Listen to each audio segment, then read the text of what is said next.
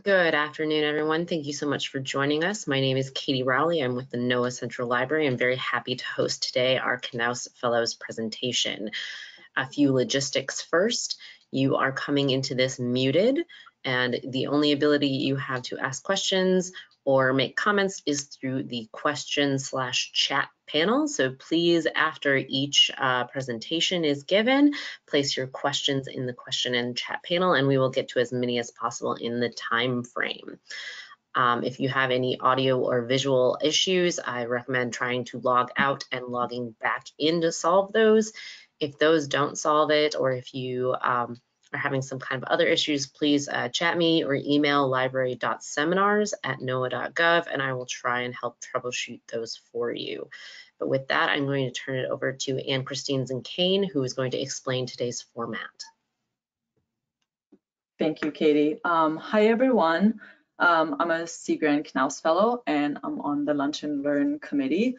And I'll just quickly go over what we're doing today. So the format is a little different than usual, and we're gonna do a modified PechaKucha presentation format, which PechaKucha means chit chat in Japanese, sorry. And what it means is that you mainly use images, and they're advancing every 20 seconds, and you have a 7-minute talk that is revolving around like telling a story and less of the usual format that we're following. So we have 5 different Knauss Fellows telling us a story today, and I'm going to go ahead and introduce our first speaker, Lauren. Lauren is a Knauss Fellow with NOAA Fisheries Office of Science and Technology. She earned her master's degree in December 2019 from Louisiana State University. Her research primarily focused on assessing the status and trends within Louisiana's freshwater commercial fisheries. And Lauren is also a 2 times AmeriCorps alumni with specialized training in shellfish aquaculture. I always have trouble with these words. Land conservation and management, and youth education. And I'm going to hand it over to Lauren. Thanks, Anne and Katie, for that introduction. I will get started now talking about some of my master's research. So if you've ever tried getting information from a fisherman, you'll likely know that it's not an easy task. Many tend to be secretive and suspicious and unwilling to give too much information away.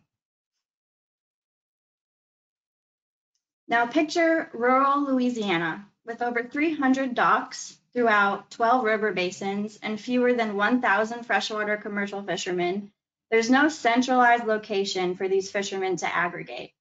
It's easy for them to remain anonymous with little interaction from state managers or graduate students looking to ask them questions. But this was my job as a graduate student: find as many commercial fishermen as I could and get them to have a conversation with me about their livelihood. As a young woman from New England, an outsider, I knew this would be a challenge. So why freshwater commercial fishermen in Louisiana? Well, my master's project for LSU and Louisiana Sea Grant was to characterize this often overlooked industry and to understand strengths, weaknesses, opportunities, and threats, with the end goal of creating resources to boost the declining industry. And what better way to get this information than from the source itself, the fishermen? So I developed a survey to deliver to fishermen in person, but I quickly ran into a challenge. How do I find them? So my plan of action was strategic. First, I met with state inland fisheries managers from each river basin. I asked for their knowledge about local fishermen in their region, and they helped me as best as they could, giving me information about where I might find fishermen, but many were at a loss themselves. In one case, an inland fisheries manager had me follow him in my truck. He knew where to find an active commercial fisherman and was willing to bring me there. As I'm following him to what I was assumed will be a dock, we pull into the driveway of someone's home. The fisheries manager gets out of his truck, and I must have looked confused because he told me that this was the home of a fisherman, and he's probably out back cleaning his catch from earlier that day. Hearing our voices, the fisherman comes around front, clearly surprised and suspicious to see a state agent in his driveway. So here I am in rural central Louisiana at a fisherman's house, unannounced, trying to ask him questions about his fishing activity. It was not the most successful visit, and so I decided to change my MO from then on. After some consulting, I decided the easiest way to find active commercial fishermen was to target the places where they sell their catch, fish houses. Through word of mouth and with some help from state agents, I drove around Louisiana to find rural hidden buildings down long gravel roads. Approaching with a smile and an LSU hat on, I'd introduce myself and explain why I was there. I approached over 12 different fish houses around the state, doing my best to appear intelligent yet non-threatening. This was an iterative process where I visited multiple fish houses multiple times to make my name and face familiar to both the employees and the fishermen coming to drop off their catch. After befriending many of the fish house owners, I then would ask if I could come back for a full day to intercept their clients and interview them. I, of course, was met with mixed results, understandably, as some did not really want me bothering their clients. But 9 fish houses were accommodating.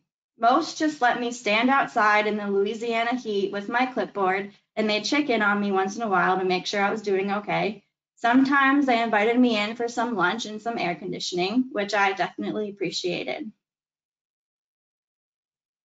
Now that I had access to the fishermen, my next task was to actually get the data from them, interview them, ask them questions.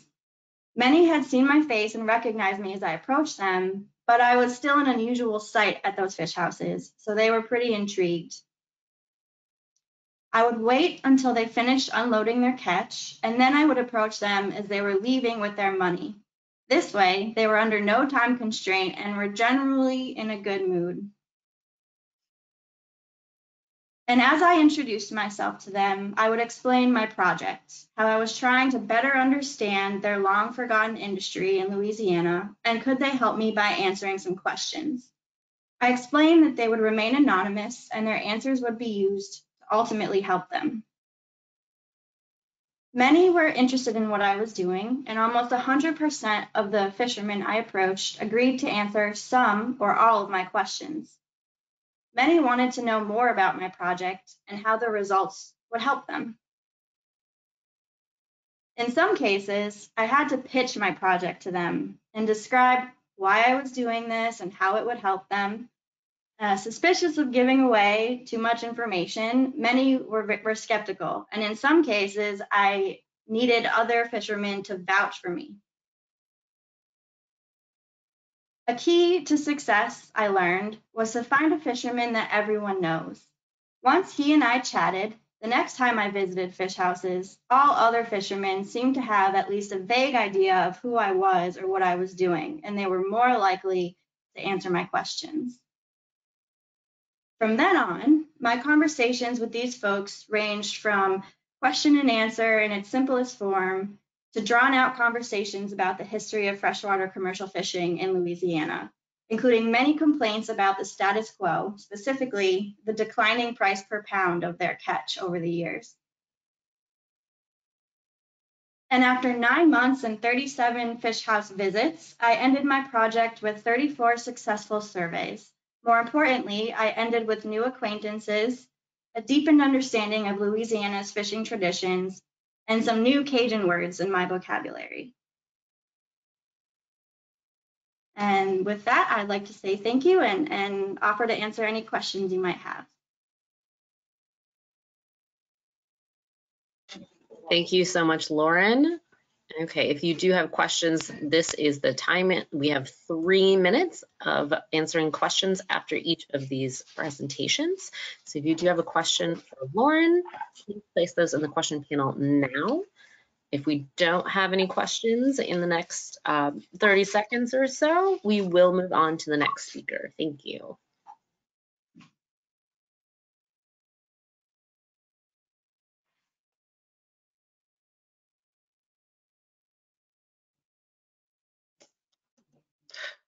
We do have one question for you, Lauren. The question is, are there any other states with prominent commercial fisheries that your project could benefit? That's a good question. I found that this project was pretty unique, but there are some other inland states along the Mississippi River that do have some freshwater commercial fisheries and in the Great Lakes area as well. So I think ultimately my project could be used to help with those fisheries also. Excellent. Another question just came in. Lauren, about how much time did you spend driving to all the fish houses?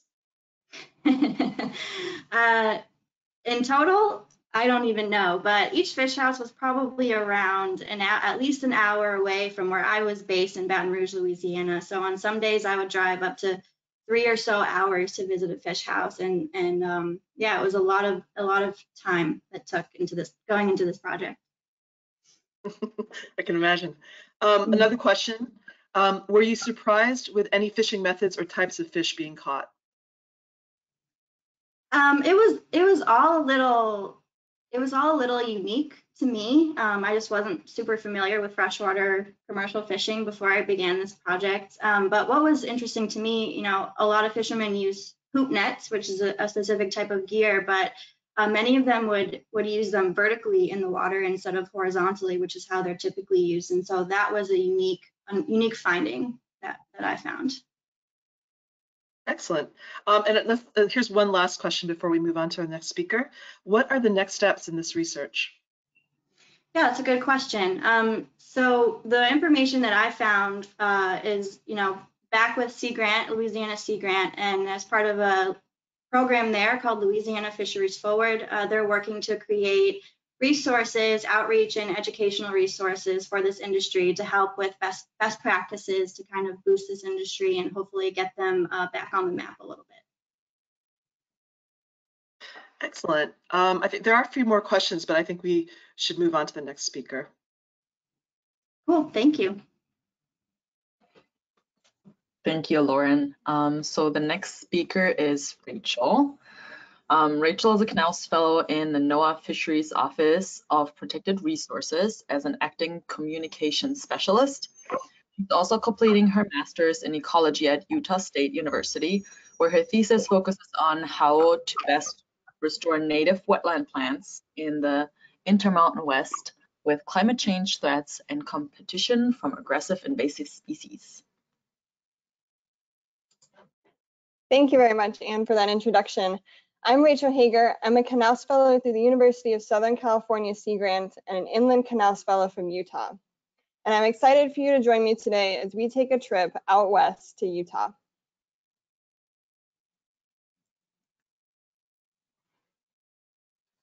Let's go on a road trip. In January of this year, I drove from Logan, Utah to Silver Spring, Maryland to start my Knauss Fellowship. I'm a Knauss Fellow from a landlocked state with very little water, so it's a little ironic that I ended up in an ocean policy fellowship.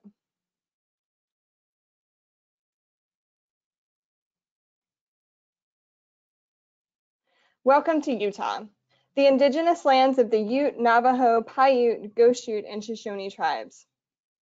In 1847, Brigham Young and his fellow Church of Latter-day Saints followers arrived in present-day Salt Lake City Valley and proclaimed the land the state of Deseret. Mormons quickly realized that the land had very little water and began to build a system of canals to conserve the water for agricultural purposes. These early agricultural canals forever changed how water flowed in the West. Mormons took the same agricultural practices that worked in the Midwest and applied them to present-day Utah. But Utah is not the Midwest. Utah is very, very dry. On average, Utah receives 17 inches of rain every year, compared to over 40 inches in Missouri, where the Mormons originated. Utah is the nation's third driest state. Here are the most recent statistics from the last 20 years from the National Integrated Drought Information System. The darker the red, the more severe the drought. And in the black box, you can see currently 90% of the state of Utah is in a moderate or worse drought. Most of Utah's water comes from melting mountain snowpack. Snowpack water is valuable because it melts slowly in the spring and summer and can be stored in reservoirs across the state to be used to water fields, wash your clothes, and water livestock. And it's not just humans that rely on melting snowpack in Utah, it's wildlife too. For example, over 7.5 million migratory birds visit the Great Salt Lake and its surrounding wetlands every year. The Great Salt Lake and its surrounding wetlands are a major stopover on both the Pacific and Central flyways. The Great Salt Lake is the largest natural lake west of the Mississippi and the largest salt lake in the Western Hemisphere. The Great Salt Lake is a terminal lake, meaning water comes in, but only leaves via evaporation, so the lake itself is hypersaline. In fact, parts of the Great Salt Lake are 10 times saltier than the ocean.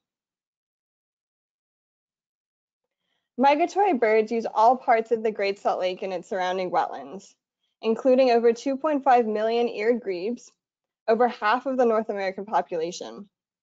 Up to 20,000 breeding white pelicans live on Gunnison Island, and about 500,000 phalaropes migrate to the Great Salt Lake every year.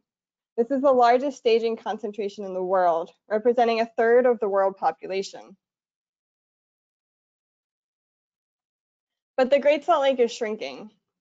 Because it relies on melting snowpack, the Great Salt Lake does increase and decrease during the year and between years. But overall, the Great Salt Lake has lost more than half of its surface area since the 1980s, as you can see here in these two aerial images from 1985 and 2010. Part of the shrinking Great Salt Lake is climate change. Over the past decades, Utah has seen decreasing snowfall, earlier spring warming, and more rain on snow events, all of which means less of the greatest snow on Earth. But climate change is not the only driver. It's people. This data is from 2010, but honestly, the numbers have not changed much. Utahns use a lot of water, up to 2 to 3 times as much as other states.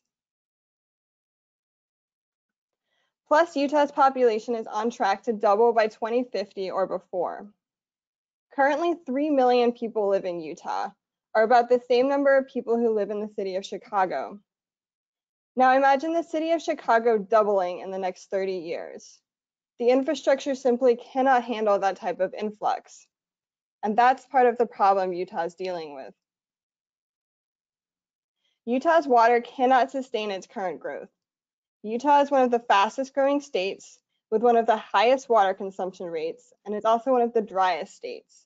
And the numbers just don't add up. Utah cannot continue down its current path with its current water availability unless we take water from some very powerful people in Utah. 82% of Utah's water goes to agriculture. Farmers and ranchers hold a lot of water power in Utah. So much so that cities have been buying water from ranchers to create new residential water districts. Farmers in Utah have made progress in making their water more efficient, but overall the process is still very inefficient. For example, many farms and ranches in Utah still use flood irrigation as pictured here, which is a massive waste of water. All of this means more and more water is being diverted before it reaches the Great Salt Lake through canals. This water is used and then very little is returned to the canal, which means very little returns to the river, which then drains into the Great Salt Lake. So how do we keep Utah's Great Salt Lake and its surrounding wetlands wet? Well, it all starts with changing attitudes. To a lot of people in Utah, the Great Salt Lake is just a salty, smelly lake on the side of Interstate 15. But that's not true. When I fly into Salt Lake City, I see a view like this, and I see a majestic landscape. The water that reaches the Great Salt Lake and its wetlands is not wasted water. The ecosystems of the Great Salt Lake need water, and it has value for wildlife and for humans. One unique idea is to give the Great Salt Lake a water right, just like the cities and ranches in Utah have a right to their water. Water laws in Utah are complicated, and even if I had the whole hour to explain water law in Utah, I would still barely scratch the surface.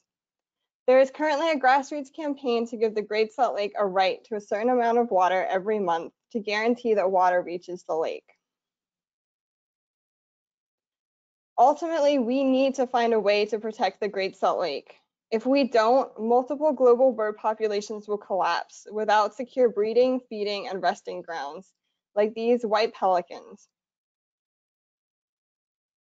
I did my grad school research in the Great Salt Lake wetlands, working hand in hand with state, federal, and tribal managers to restore and conserve these wonderful ecosystems. And I fell in love with the Great Salt Lake. The Great Salt Lake and its wetlands is a unique place, and they need a unique solution. So let's do something for the birds. Thank you for adventuring in Utah with me this afternoon, and I'm happy to answer any questions now.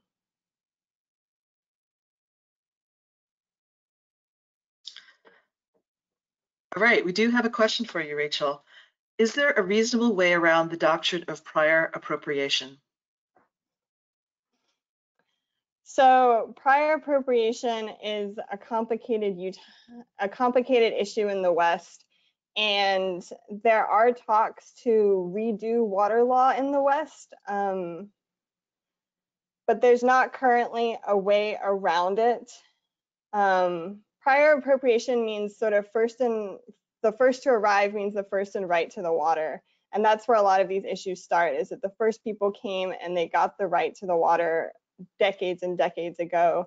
And so now it's hard to create a new water right in Utah. There are attempts to try and restructure that, but there has been no secure change. Excellent. We have another question and a compliment. Great presentation. What is the primary use of the agricultural land using up water? Are these products / food that the rest of America uses and eats? Absolutely. So a lot of them are ranches where there is cattle and sheep grazing, and a lot of the land for agricultural use. There's a lot of corn, there's a lot of canola, there's a lot of sort of hay and grazing, soybeans. Those are the main ones that come to mind. Oh, alfalfa. Alfalfa is a big one too, and that's a very big water user. And one last question. This person asks, water abundance is clearly an issue then. Being a terminal lake influenced by agriculture, how is the water quality of the Great Salt Lake? So the water quality has definitely improved in recent years. It's gotten a lot better since there have been increased restrictions on the input of the water that's gone into the lake from the 3 main rivers that flow into it. The northern arm of the Great Salt Lake is cut off from the rest of the lake because of a railroad, and that northern arm of the Great Salt Lake has some pretty poor water quality, but I would say the rest of the lake is pretty good. Excellent. Well, there are some more questions, but we will send those questions to you after the presentation. I guess we're ready now for our next speaker. Great, thank you, Rachel. So our next speaker is Connor Fagan. He's a Knauss Fellow placed as a Science, Communications, and Policy Analyst with the Marine Mammal Commission. He graduated from Louisiana State University Law School in May 2019. Connor worked as a law and policy clerk for Louisiana Sea Grant for 2 years. And at Sea Grant and throughout law school, he has focused on marine and coastal protections under the law, community outreach on disaster preparedness, and stakeholder and congressional engagement.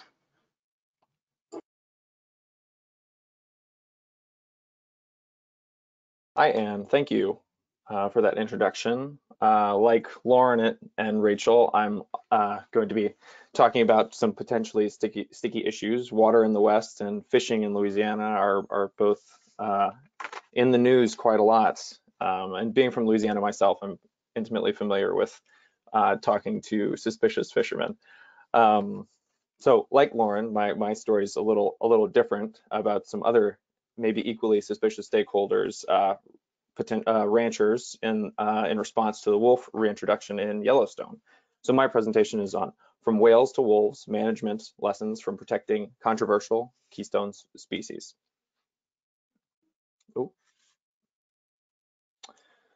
So a very basic primer of trophic cascades. What is a trophic cascade? Essentially an ecological interaction Oreo that sometimes has more than one filling. With a minimum of 3 feeding levels, a trophic cascade typically describes how a predator impacts prey ecology through influencing the density and or behavior of prey. And in this relationship, predators indirectly benefit and increase the abundance of their prey's prey. And in this case, the primary members of this cascade would be wolves, ungulates in the greater Yellowstone ecosystem, and riparian plants. So why wolves? And how do we pull management lessons from this trophic cascade and overall the reintroduction of wolves in Yellowstone?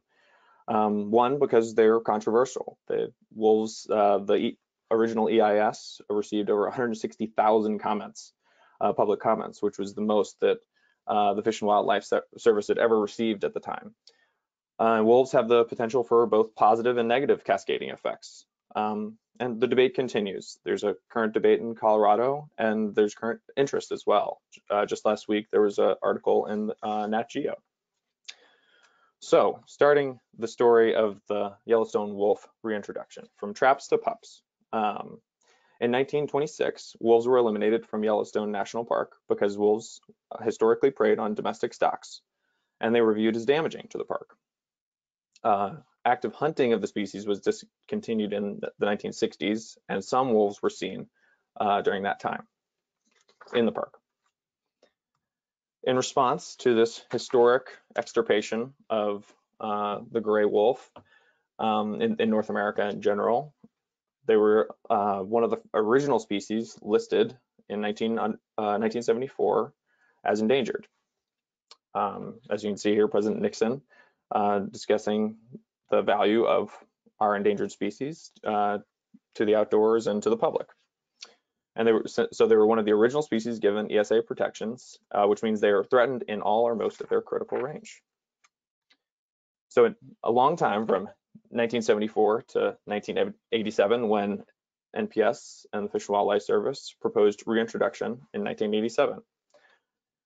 This initial proposal for an experimental population of wolves in Yellowstone was prompted because scientists believed that wolves would not drastically reduce potential prey populations in the area, nor would they have major effects on predator competitors or livestock.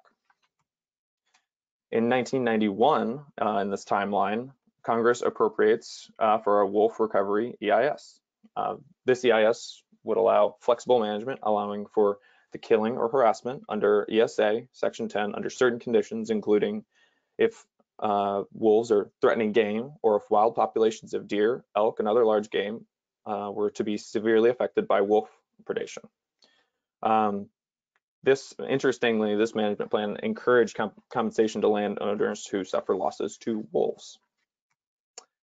So in 1994, the Secretary of Interior finally signs the final EIS. After years of political and scientific buildup, Secretary Babbitt signed the final EIS to reintroduce the wolves.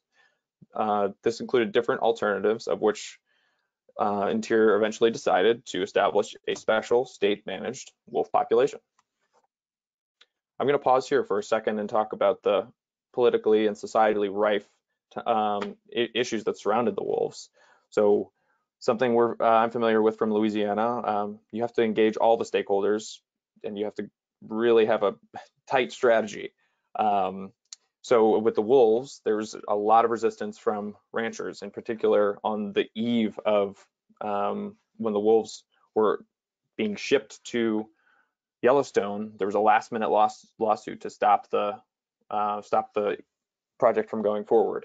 It was stayed at the time and eventually dismissed in 2000, in the year 2000. But that's just an example of the type of things faced by this project. So in 1995 to 1996, 31 gray wolves were brought from Canada to Yellowstone. And you can see these are the wolves being released into the pen, and that's actually the truck that many of the wolves were shipped in on. In 1997, 10 more wolves were brought from northwest Montana and relocated to Yellowstone. This is wolf number 7 in a shipping container.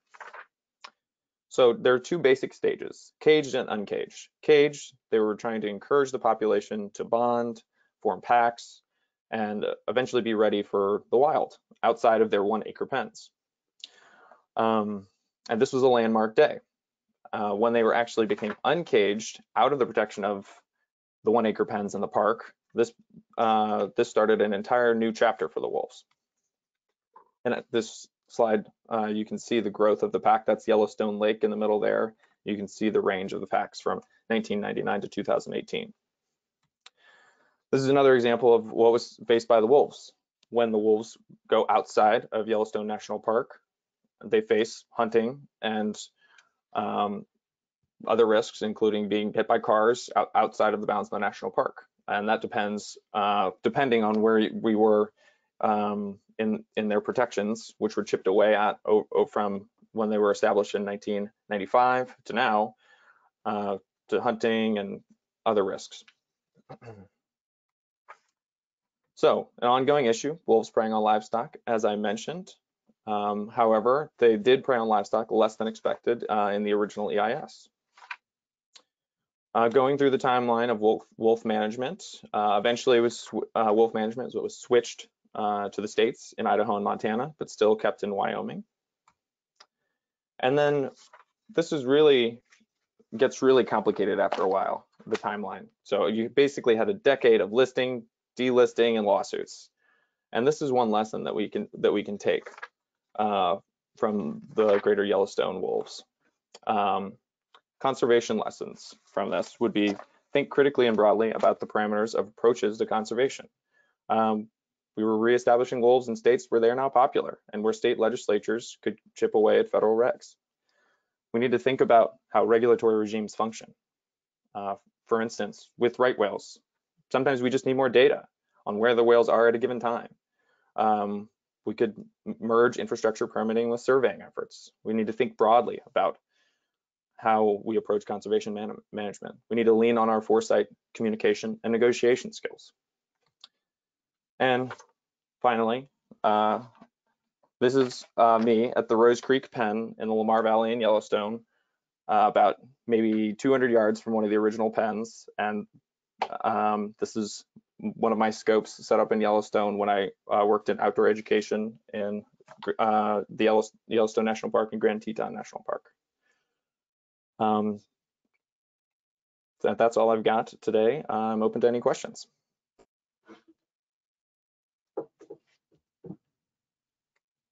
Okay. Waiting for some questions. Great.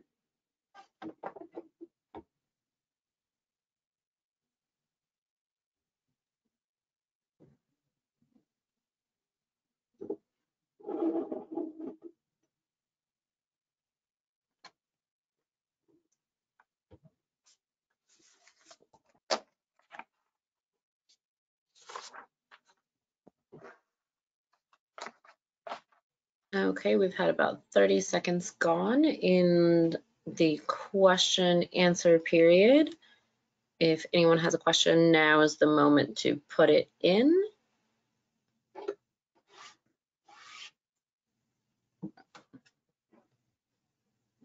Awesome, we see some questions. Lisa, do you want to read those off? Let me find it first. I'm sorry.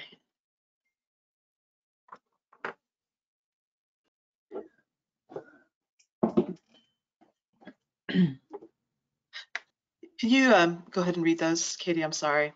No problem. First question, what are some other comparisons with marine mammals?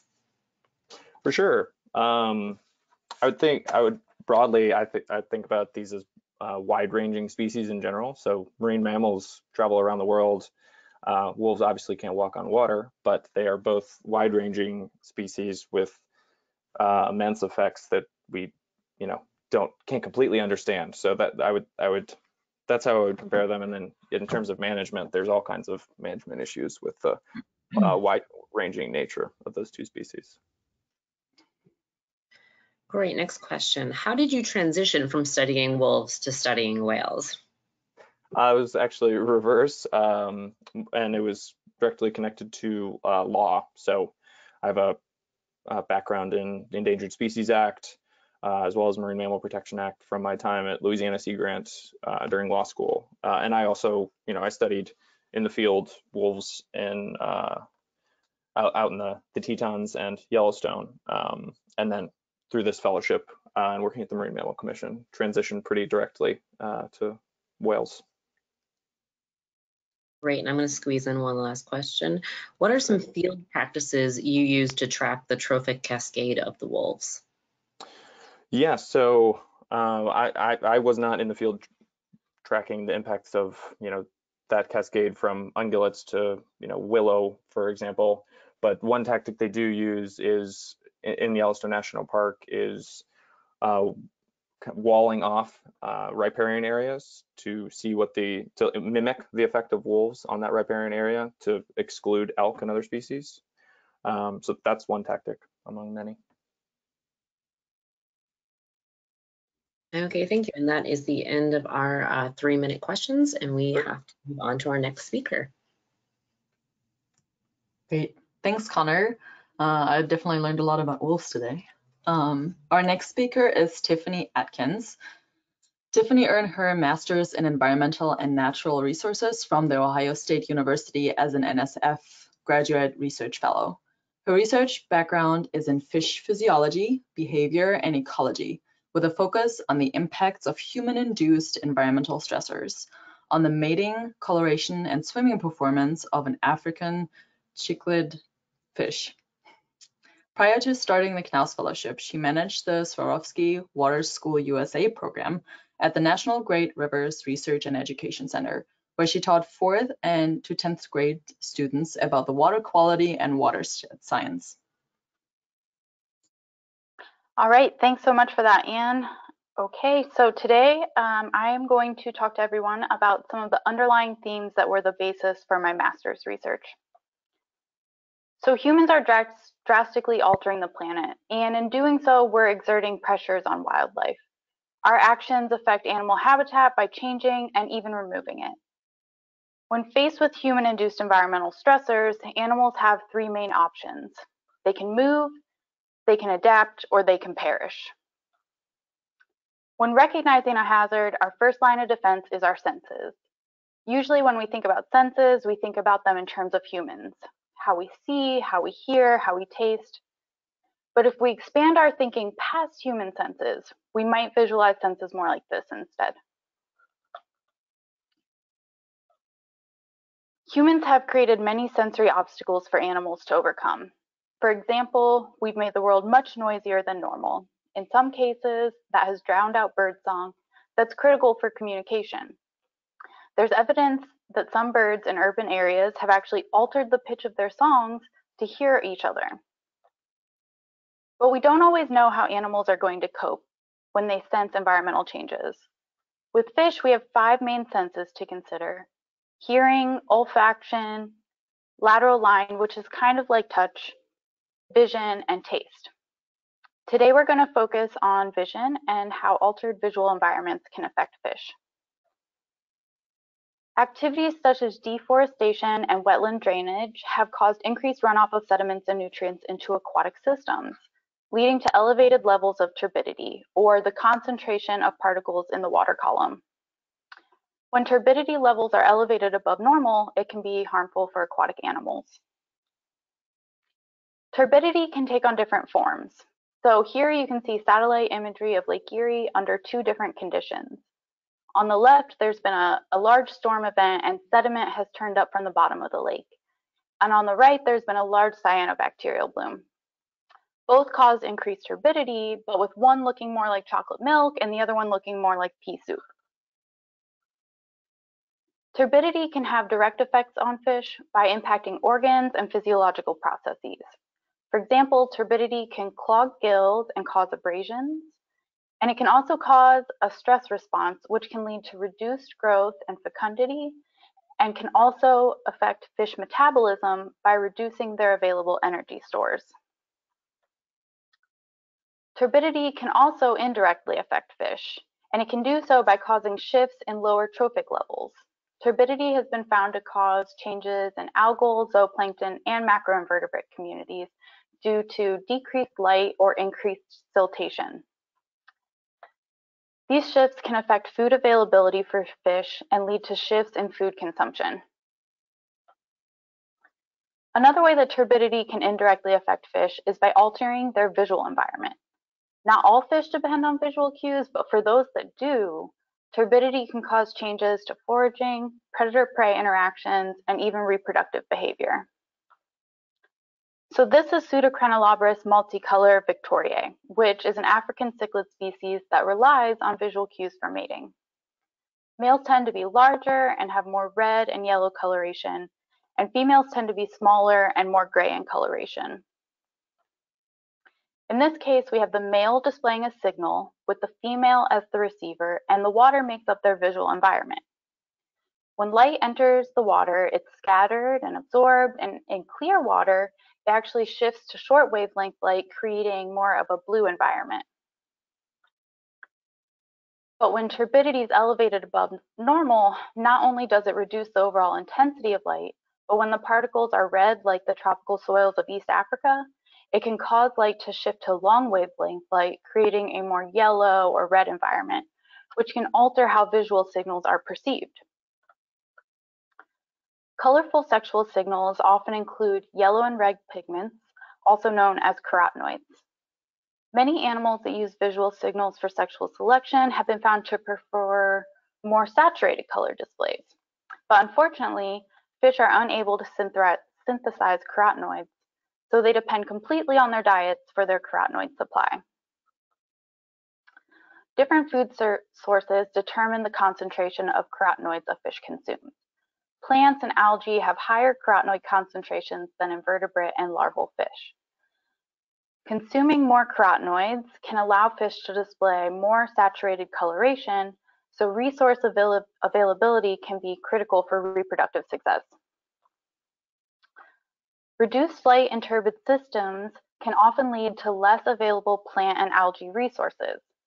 We've even found P multicolor from clear conditions with a higher percentage of algae in their diets, and that also display more saturated red and yellow coloration than fish in turbid conditions. African cichlid fish are a great textbook example of adaptive radiation. They adapted across numerous different species and across many different niches in the African Great Lakes. Components of these niches can include their diet, the geographic location of their habitat, including their vertical location in the water column. Since increased turbidity reduces the depth to which light can penetrate the water column, this could lead to a situation where different species actually end up cohabitating the same depth together that they might not typically, which could lead to hybridization, especially under altered visual environments if fish can't detect mating signals well. Species diversity is key for healthy functioning ecosystems. Every single species, no matter the size, plays a unique and important role on our planet. It's critical to safeguard these species to the best of our abilities. And this is just the tip of the iceberg, just one node in a complicated web, just the indirect effects of one environmental stressor. In nature, animals are exposed to several stressors at once, and those stressors can have compounding effects. It's critical to start making changes to human activities to minimize the impact on wildlife. Thank you. Thank you, Tiffany. If you have any questions for Tiffany, please go ahead and enter them in the question box now. We will wait for a few seconds to get some questions answered about Tiffany's presentation.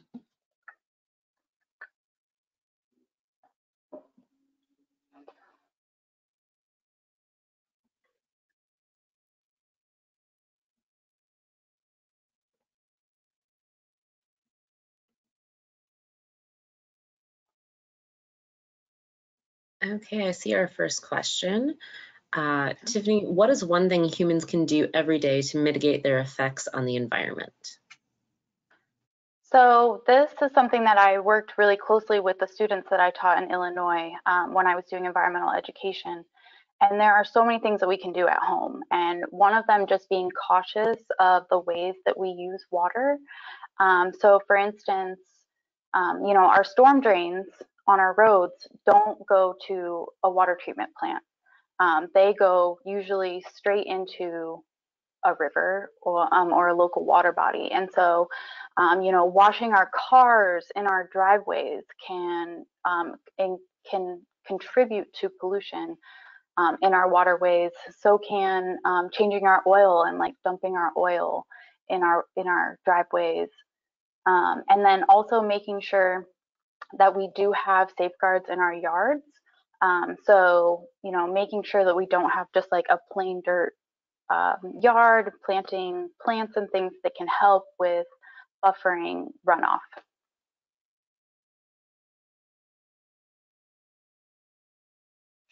Great. We have one longer question. Does increased turbidity in the Great African Rift Lakes lead to hybridization of species as they cohabitate and niche? Or does it lead to fish within the same species mating with one another, but fitness decreases as female cichlids cannot visually recognize males' fitness differences because of the murky water? Yeah, so there is some research done by Seehausen and a number of other researchers who found that eutrophication of Lake Victoria actually coincided with a lack of species diversity and increased hybridization in some parts of the lake. And so that can also be attributed to a number of other reasons in the lake, such as the introduction of the Nile perch, which also made species diversity decrease in Lake Victoria.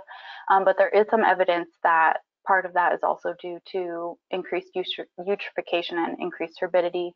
But there is also some other research out there that shows that in these turbid systems, males will often relax their signals and not have quite as true signals in these turbid systems, because there's also I didn't go into this, but it also can, carotenoids also help with antioxidation and wound healing and are really important for other physiological processes.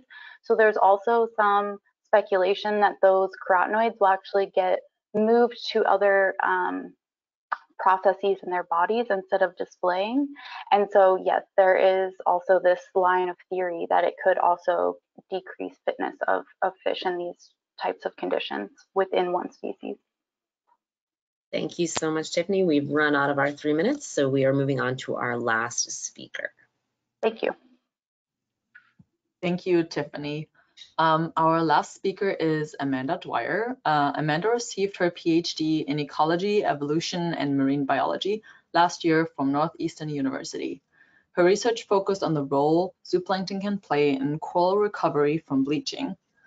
She is currently a Knauss Fellow in the NOAA Marine Debris Program, and during grad school, Amanda worked with high school girls to promote awareness in their coastal community of the importance of decreasing litter to prevent marine debris. Thanks, Anne, and thanks everyone for staying on and listening to this presentation. I'm excited to share with you today some of the stories I found while conducting my PhD research on the coral reefs in Bocas del Toro, Panama. I'm going to share some of the good things I found, some of the not so good things, and some of the more surprising things I saw while working on these reefs.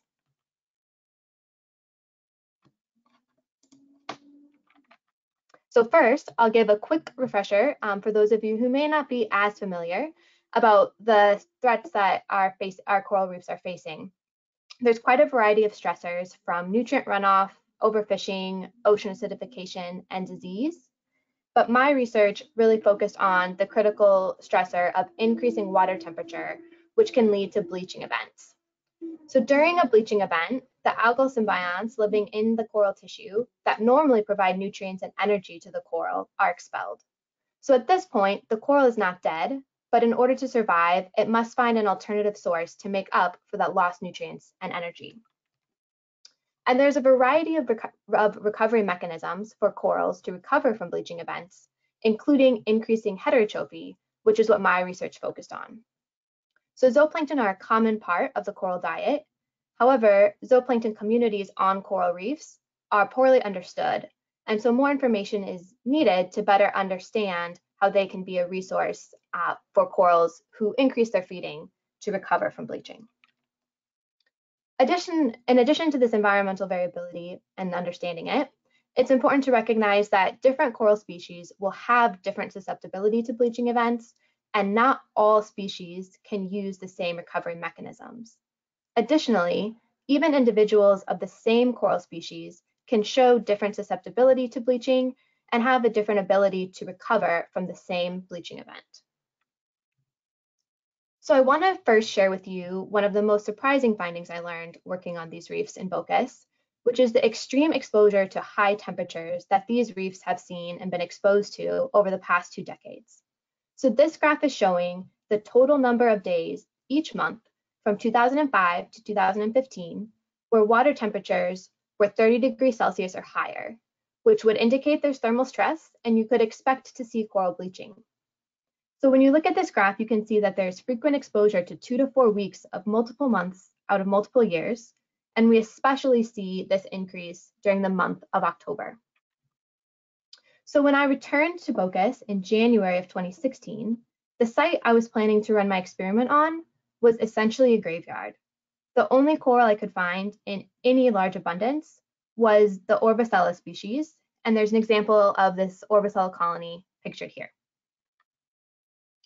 This coral then continued to surprise me as many individuals survived heat stress exposure to 35 degrees Celsius in the lab, which is extremely surprising. And these photos show you some of my results, where some individuals did die as would be expected, while others only showed a moderate or even no visible bleaching response. And since I wasn't able to get a stress response from enough of these corals, that meant I was not able to run my experiment focused on heterotrophy as a recovery mechanism for this Orbicella coral. So next, I tried a new approach, looking at heterotrophy as a recovery mechanism by studying zooplankton communities available to corals on 2 different reefs. I chose a nearshore reef within this lagoonal area pictured here, and an offshore reef just outside of the lagoon exposed to open ocean dynamics. And it's important to note that corals on this offshore site are known to be healthier, both in terms of lower bleaching susceptibility as well as faster recovery from bleaching. It's also important to note that zooplankton are patchy, meaning they can be extremely variable across both space and time. So to account for this, I sampled my coral reefs during each phase of the lunar cycle within a single month, since zooplankton communities are known to be influenced by the different lunar phases. To collect my samples, I used scuba to swim with a plankton net directly above the corals to ensure that I was sampling the zooplankton communities that would be directly available to these corals. I then brought my samples back to the lab and analyzed them under a microscope to identify both the overall abundance of zooplankton, so the number of individuals, as well as the diversity found, meaning the number of different taxa, as well as the number of individuals within each taxa making up the unique communities. And what I found overall was that zooplankton communities on the nearshore site had significantly lower abundance and diversity compared to the zooplankton communities on the offshore reef. And so this was interesting, noting that the lower coral health patterns observed in the nearshore reef compared to the offshore reef. So this led to my next question, to determine if nearshore corals had more zooplankton available to them, would they show an increase in recovery from bleaching events? And to answer this question, I ran an experiment where I measured various physiological parameters of the coral, including metrics for both the symbiont of the coral host itself, and I created 3D models of my corals to calculate the surface area of living tissue to standardize these measurements. So for this experiment, I collected corals from my nearshore site, let them acclimate, heat stress them, and once I had a visible bleaching response, I returned them to the reef for 5 weeks recovery in either an ambient feeding treatment or an enhanced feeding treatment. And this enhanced feeding treatment was created by an underwater light that would not induce photosynthesis, but it would attract zooplankton to create that enhanced feeding opportunity. And overall, after 5 weeks of recovery, all stressed corals, regardless of food availability, had recovered from bleaching, showing again the strong resiliency of corals in Bocas del Toro. I did again have surprising results that the corals in the non-stress enhanced fed treatment showed an increase in symbionts compared to both heat stress treatments, which could indicate that in addition to being a recovery mechanism from bleaching for some corals, increased heterotrophy prior to a bleaching event could help corals be less susceptible to bleaching. So I hope that today what you can take away is that while corals are experiencing severe stress and threats, there are a lot of surprising and hopeful findings about recovery from bleaching events in Bocas del Toro coral reefs, despite their continued exposure to heat stress events. And with that, I thank you for your time, and I'm happy to take any questions. Thank you so much, Amanda. We have 3 minutes on your question and answer period. And if you do have a question, please pop that into the question panel.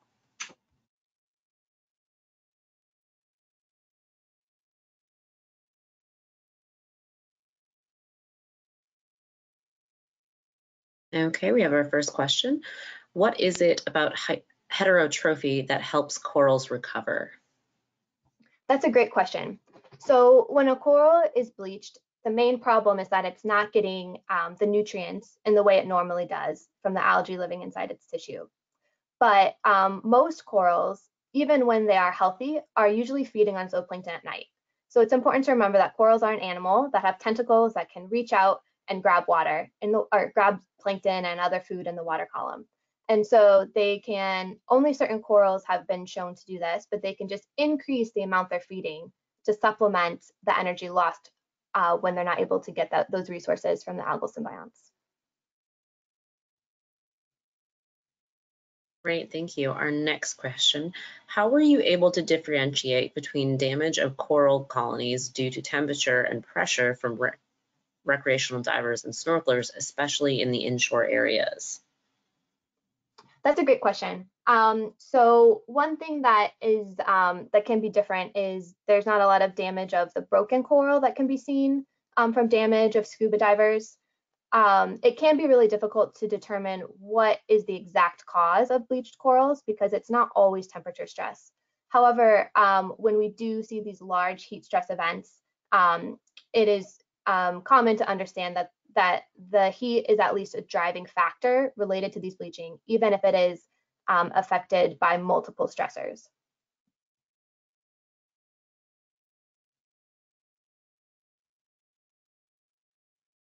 Great, thank you. I am not seeing any more questions. So if you do have a question, pop that in the next 30 seconds and we'll try and get to it. If there is not any questions, we do have a few minutes before the end of the hour, and I do want to say that we are recording all of the questions, so if we didn't get to your question earlier, we will be passing those on to the presenters who can answer you offline after the event. So I'm not seeing any more questions. Anne, would you like to follow up with anything for our speakers? I just wanted to say thanks everyone for stepping up and bearing with me with this new format. I know it's not easy to do a 7-minute very fast storytelling talk, so I was really impressed with all of your stories and they were really great, and yeah, thank you all. Awesome. Okay, well, we did record this, so if any of you listening missed a section or would like to review it or pass it on to a colleague, the library is going to be uploading this to our YouTube channel, which you can find at youtube.com/NOAA Central Library, or you can also find it on the library's seminars homepage, which you can find on the library's homepage. And with that, I'm going to give you all back a very precious minute of your day. Thank you for joining us, and I hope you all have a lovely Thursday.